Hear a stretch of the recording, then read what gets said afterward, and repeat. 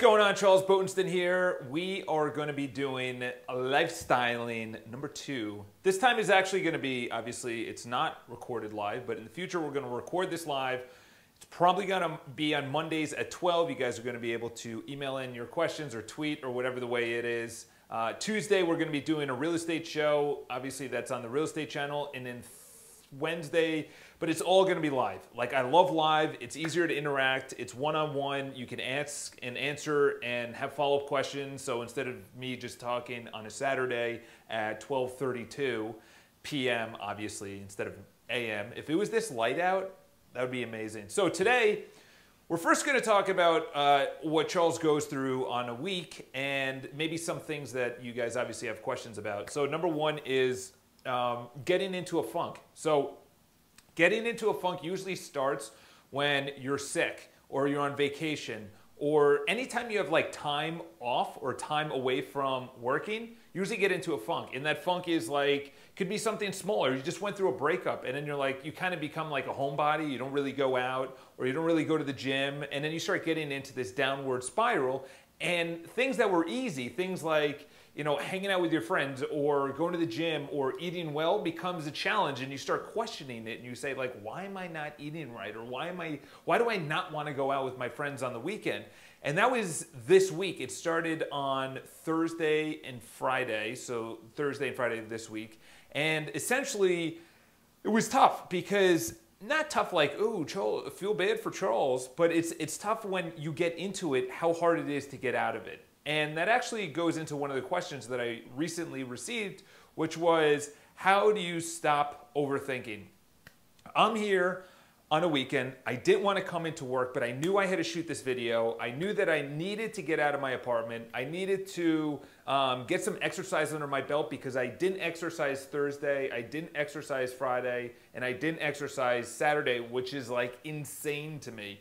I literally have like a built up of just like aggression if I don't do something. Like it's funny, I was actually just thinking this, I might be the only person in the world, well, probably not, definitely not, is when I'm out, I like EDM house music. When I'm at my apartment, I like pumping up music like metal or rock from the 80s, 90s, probably 90s, you know, Nirvana, Metallica, Limp Bizkit, you know, Linkin Park, things like that. And it really gets me like pumped up. And it was the first time that I just went nuts. I was just like, and you're just letting out all this steam because it's steam because you weren't as active as you wanted to be. And then it's also steam, letting out steam of just frustration and frustration of just knowing what you should be doing and just not executing or not doing it.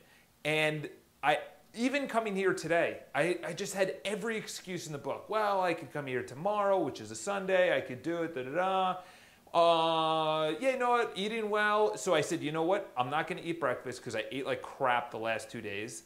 And I didn't exercise, so I don't want it to slow down my following week. So that's really my thinking, is not really like today or the past, but I know that if I miss the gym or I miss eating well for even a day, I feel sluggish the following day, like real hardcore sluggish. If I miss it for a weekend, like 2 days, I'm a total disaster on Monday's gym class because I always go to classes. Working out by myself, it's great.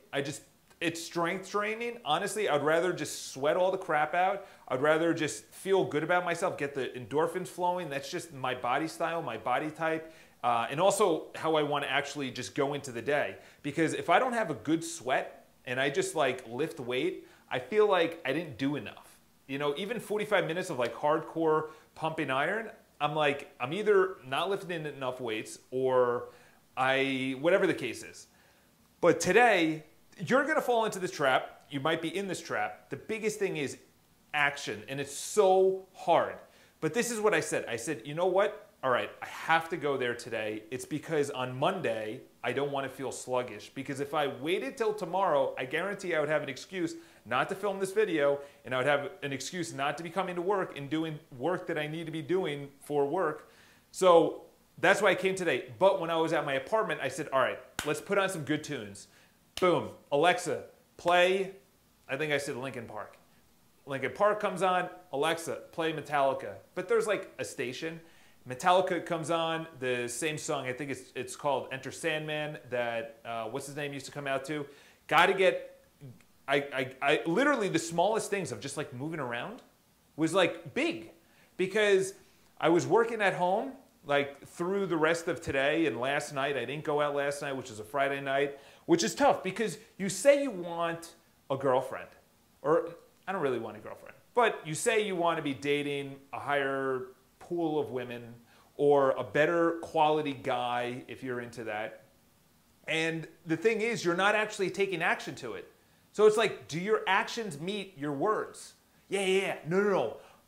I should stay in, and girls should just flock to me. Girls should just be like, oh yeah, of course, yeah. Charles is staying in, he's not taking action. He's my type of guy. So it's like, I have these words, but my actions are not leading up to it. So that's why this is called life styling. Okay, you're styling your life around, that's good by the way, I just thought of that. You're styling your life around what priorities you have. Okay, so right now health is a priority, and definitely work and wealth are a priority right now. I'm 32.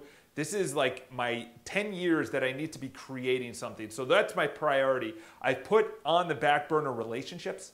So, but the thing is, recently I said, you know what? I can't like sustain health and work, but not have the relationships that I want, because I don't want to go into the winter or into the spring or whenever you're watching this. I don't want to go into the next season of just like not taking the action I need to get to the result I want, which is a higher quality girl. I moved into a beautiful area in Manhattan. Like, there's beautiful women everywhere, and I talk to them, and I always have this excuse like, oh, she's not really my type. Like, bullshit, Charles. Like, let's just call it how it is. So when you get into a funk, it could be anything. It could be like money, your health, relationships. Maybe you already have a job, but you don't like it. Or maybe you're going to the gym, but you're stagnant at the gym. Or maybe you're already in a relationship, but you just don't like the relationship, or you're not happy in the relationship, or you're not having any sex in the relationship, or you say, maybe I deserve better. That was what I always said in my past relationships, because I'm on a trajectory of always growing. I'm on a trajectory of, by the way, I just picked up Principles by Ray Dalio. Great book, very, very detailed, very high level. It's you pretty much like it's a slow read. I actually, what I do is I download or I listen on Audible, and I have the physical book. So someone reading it to me reads a lot faster than I do. Like, that's like, I'm fine with that as a weakness. Like, I don't really care. Like, there's always going to be a weakness. That's my weakness, is that I read really freaking slow if it's complicated material or something that I've never read before. So going back to getting out of a funk is that the smallest thing of just the action, the smallest action of just getting up, opening the window, going outside, grabbing a coffee, smiling, putting on music, and just having that as step by step instead of the ultimate goal of biking from downtown to midtown, which is today, biking from downtown to midtown. There's going to be traffic. There's a parade, Korean Day parade, and getting to work. Like, that's the ultimate goal, and filming this. But if you have that as the ultimate goal, you'll never get started. It's like, say you're 15, 20 pounds overweight or 100 pounds overweight, and you see yourself as the ideal self, you're never going to start if you see it as this impossible, like, imagination. You know, they always say the smallest thing. And with me is that I have an addictive personality both ways. And be careful of obviously what you say. Like, even me saying that, like, I don't even want to say that, because then I convince myself that I do. And when I do, I get into an addictive personality going the other way, which is, I need to read more. I need to learn more. I need to, no, Charles, you've been doing this for 10, 11 years. You need to be taking action. So number one is how to get out of a funk is the smallest action you could take. Standing up, turning on the music, like I just said, all those other things. Step by step, getting into the shower, turning the music louder. Now you're getting pumped up. Then I started like just really just getting into it, like into the day, and just letting out all the frustration, all the 48 hours. And that's the thing, is that I used to have months or even years of funks, like an entire year. So now, as you keep on going down this path of lifestyling where you style your life around your priorities, you start bringing down your bad habits to 48 hours. Like, if I could have done that 5 years ago or 6 years ago, like, I remember hearing Tony Robbins saying, someone said, how do you get over something really bad happens? A death, a divorce, a bankruptcy. And he said, I literally just get really frustrated for 5 minutes and then I end it. And I'm sitting there, I'm like, that's insane, by the way. Like, someone dies. But the thing is, it's not the death, it's the meaning that the death has on us and what we should do about it, about that meaning. I call you an idiot. It's not that, like, if someone calls me an idiot, I would have believed that and felt bad when I was 17 because I believed I was an idiot. If someone calls me, dude, you're not even in shape, I would be like, yeah, like, there's levels of my in-shapeness, but I definitely, here's an insecurity, is they're like, dude, like, where's the relationship? You know, like, that's an insecurity right now because that's not really a priority. So really, you feel bad, and I'll get into something really big right after this that I forgot where I heard it or I read it. It might have been in Think and Grow Rich. Yeah, it might have been in Think and Grow Rich. I don't even know what I was just going to say, but let's just talk about that, which is, okay, so actually, no, let's go back to that. My insecurity was, or is, I don't even want to say that out loud because then I start believing it, and that's the subconscious mind, back here. This is really the earliest mind that we have. So for me, if someone said, because in college and high school, someone said, dude, you don't even have your relationships sorted out. That was my priority. I loved going out. I loved partying. I loved my friends. I love girls. And that was like, I was like, no, I'm pretty set right now. But like, they weren't like the high quality, it's like college girls, like you don't really care, or like even right after that, you're like 23, 24. And by the way, girls that are watching this, guys are at least 3 to 4 years behind your maturity level. So when girls were turning 30 and I was turning 30, I was really like 27 at the time. Listen, this isn't all guys. I could tell you the majority of the guys. Because women, they already have a time clock and they need to meet that expectation. We don't really have that time clock. We can, I was born, granted, I was probably a mistake, but I was born, I think my dad was like 42, 43, or even older. My mom was like 40. And they were probably like right after a wedding, they're like, oh yeah, let's just, and then, oh shit, we have a baby. All right, should we keep it? All right, let's just keep it. And now Charles is here and they are so glad they did. They say it the opposite, but let's be honest. So going back to what I was going to say before, we are addicted to our emotions. We are addicted to our emotions. We are addicted to the emotion of dating a girl that might be out of our league. We are addicted to that really hot guy that asked us out. We are addicted to the A that we just got on our test. The emotions of going to the gym. Okay, there's good and bad addictions to the emotion. It's the emotion that alcohol gives me, which is freeness and openness and the ability to be myself. Or we literally are doing, that's the thing, is that we have to remove ourselves from the emotions. Because if we see ourselves as the emotion, we're going to get addicted to the emotion. There's this whole thing of no-fap. So no-fap is men not pleasuring themselves, and now women are getting into it, and it's an addiction. And listen, you could have asked my high school self.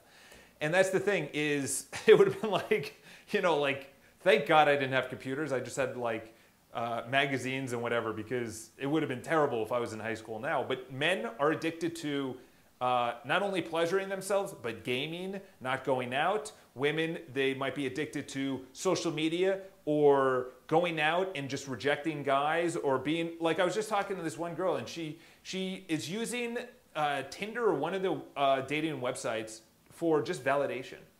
She's like, yeah, no, I'm not going to go out with any of the guys. But she feels that every time she swipes and there's a match, that just like, it just feels good. So she's not really addicted to, and I don't look at her as like bad. like, yeah, you could say, oh my God, that's terrible. You're on there and you're blah, blah, blah. Okay, we can get over that. We match and nobody messages. Like, that's fine. Okay, we're all grown people here. But she's addicted to the emotion that every match that she gets is validation. What are the emotions that you're addicted to? So really the easiest way is, what are 3 habits? This was one of the biggest benefits that I got out of Principles. And you know, let's just go back to value. People look at things and they're like, well, this book is $25 or $20. I'm like, yeah, but it's Ray Dalio. He has the #1 hedge fund in the world. He's a billionaire and he's giving us his principles for $25. Yes, please. So in there, so that's value. I look at the value. I don't look at the cost. I look at it like, I just read finally for the first time, I can't believe people were always talking about this. I was like, what are you talking about? So they're always talking about Rich Dad, Poor Dad. And I was like, it's probably going to be just like a very not good book for someone that's 32. I already read a bunch of books on investing and things like that. But Rich Dad, Poor Dad brought up one thing that was incredible: value on things that don't need to be valued. So I would always say, I need the best haircut. I need the best suit. I need, the best computer, and like the computers nowadays, I don't need that because I'm not doing editing. I'm not doing animation. I'm not doing illustration on it. So my job is not the speed of my computer. My job is how many phone calls I make. So like maybe it's my cell reception within the office environment that I rent. Like that might be a good, area to start. But people put too much value on things that are not valuable. And I did that. I did that because I didn't really grow up with a lot of money. Like, no, I wasn't poor. I'm saying like people were growing up and they had all this shit, like the coolest birthday parties, like everything that as a kid you're like, I want that. Like that car. I never had a car growing up. Like, yeah, I borrowed my parents. But what I didn't know, and what I do know now, is that they were instilling things that I had no idea, things that you can't feel and touch. Hard work, humility, confidence to do what you want to do without my parents saying, you know what, you shouldn't do that because we don't want you to do that. You know how many parents are out there? They're going with the validation. I heard this from Bill Burr.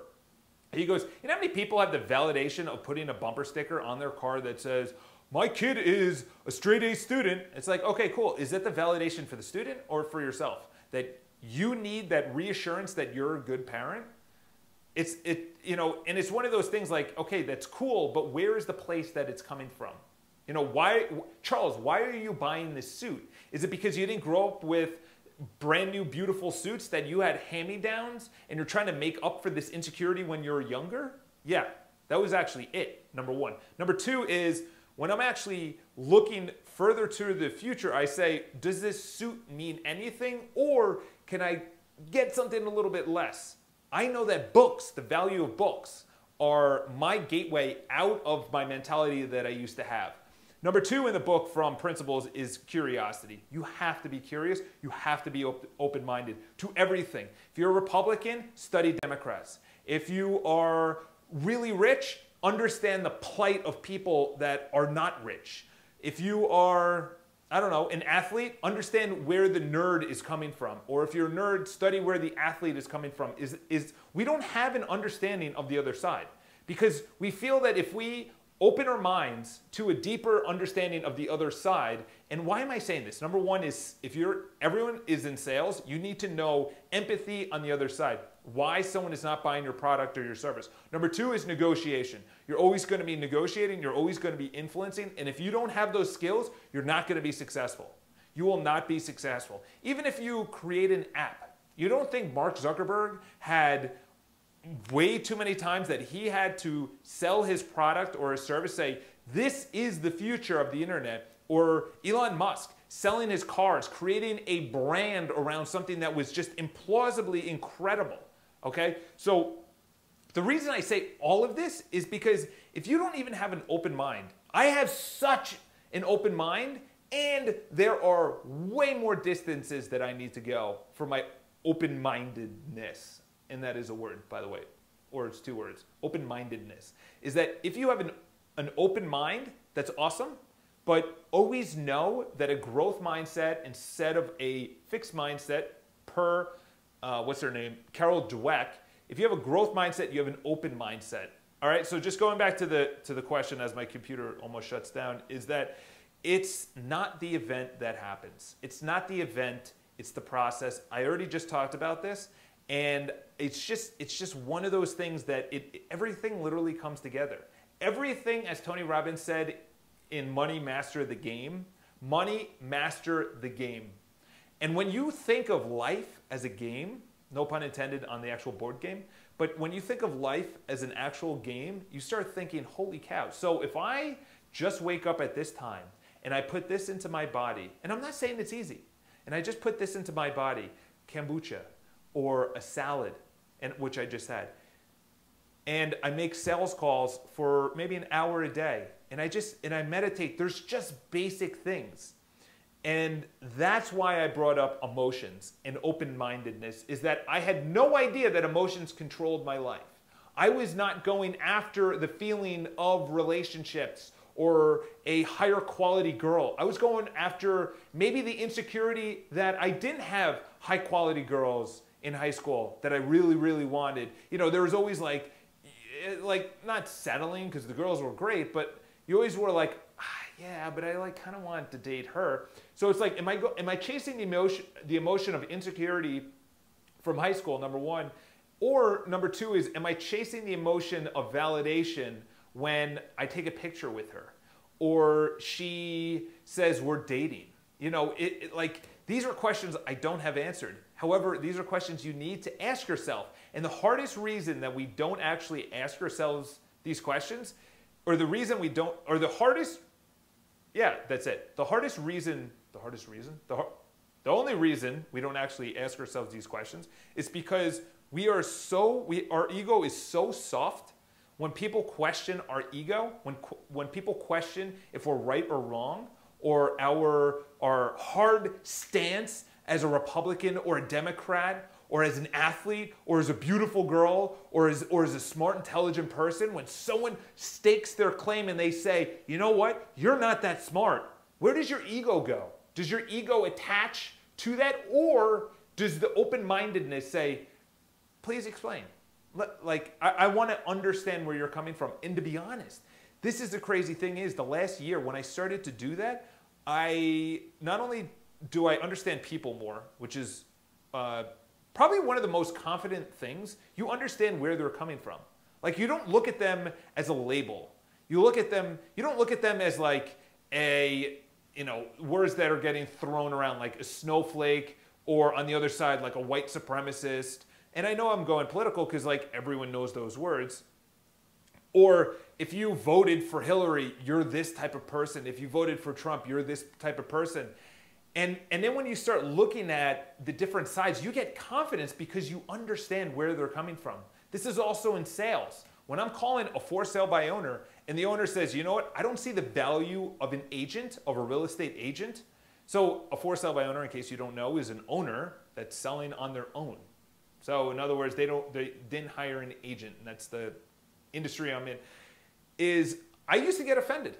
I'm like, no, you do need an agent. And then I started working with bad agents, and I'm like, if this is the representation, this bad agent is the representation on an owner, then this is where the owner's actually coming from, is that they've been represented poorly in the past, so they blanket the industry. So it's really not an insecurity, that's really my insecurity, because it was their only experience. Their only experience was with a bad agent. It wasn't that she's putting it on me. That's my insecurity saying, no, we're not.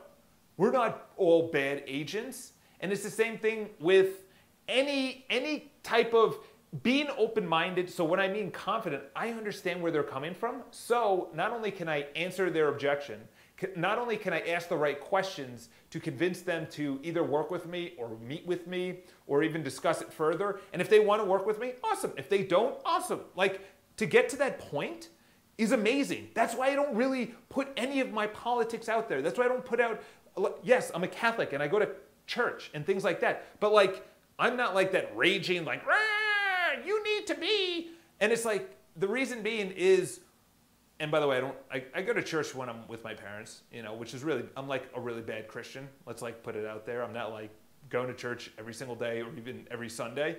But I see the morals of a religion, the morals of you should probably not kill your neighbor and you should probably not sleep with your neighbor and like basic things like that, you know, just getting along in society. But the reason that I don't like project any of my feelings except for business sense or money sense or sales or negotiating is because the other are very, very bullet pointed. And you'll see that the best negotiators, they don't project their ideas, they ask questions. The best salespeople, the best influencers, the best managers, the best leaders, the best CEOs, they don't project, they ask questions and they give reasons why the company's going this direction, why the owner, I understand why owners and buyers and sellers, they don't want to work with an agent because they probably had a bad experience, just like an agent had a bad experience, or salespeople, there's a big stigma behind it. So I don't even know how we got on that topic, but I think that's really important to point out is because I've removed myself from projecting my points of view, it actually also removes myself from social media. Like I don't need to be on social media because what is it? What's social media?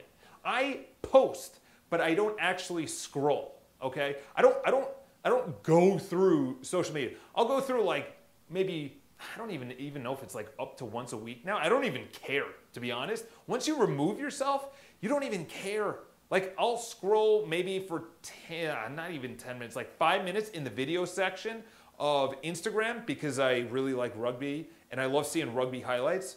But that's about it. I don't really care what anyone else is doing, to be honest. I really could care less what anyone else is doing because that's not, as David Data in The Way of the Superior Man, that's not the area that I'm looking to go down. All right? So I think we're going to end it there. Subscribe to the video. Let me know your comments below. And this is obviously going to be live. I know I was all over the place, but lifestyling is just me just ranting. Yeah, I'm going to have shorter videos. That's when we have a professional out there. And I don't even know how long this camera thing goes for. You know, wow. I hope it's good. I'm looking at the monitor. Leave your comments below. Subscribe to the channel. And let me know your comments. Also, a little housekeeping, obviously, for the vlogs. We put the vlogs back on the channel instead of a separate channel because I kind of just want to build up this channel and pour more money into it, even though I don't make any money from it. I think in the future I'm going to be speaking. I'm going to be able to put my speaking engagements on there. And if I write a book, you know, in the future, like I'm going to write a book now, it's going to be free, all my principles up until age 30, even though I'm 32. And then in the future, I'm probably going to sell the second book, but that's at age like 38. That's in many, many years. Or even longer, to age 40. Because I don't really like writing. And number two is I don't know, I just don't want to go down the route of, you know, a Tony Robbins or a Grant Cardone or a Ty Lopez where you need your audience to support you. Like I would love my audience. I love the legacy that Gary Vaynerchuk is going down, which he's more worried, not worried, but he's more about the path of his legacy rather than asking people for money. And I'd rather ask for people and things that I believe in. Yes, of course, I believe in my things, but I'd rather ask people for, you know, services that I can render. You know, if I go to a speaking engagement, the whole audience paid me to give them value, yet I was paid by the host. Or if I write a book, you know, I want to put as much value into that book. So yeah, I don't know. Listen, that could all change. I have no idea. I don't know what the future holds, but that's where I'm at now. Let me know your comments. Talk to you guys soon. I'm going to record another video. I really like these long style videos. Have an awesome day. Talk to you guys soon.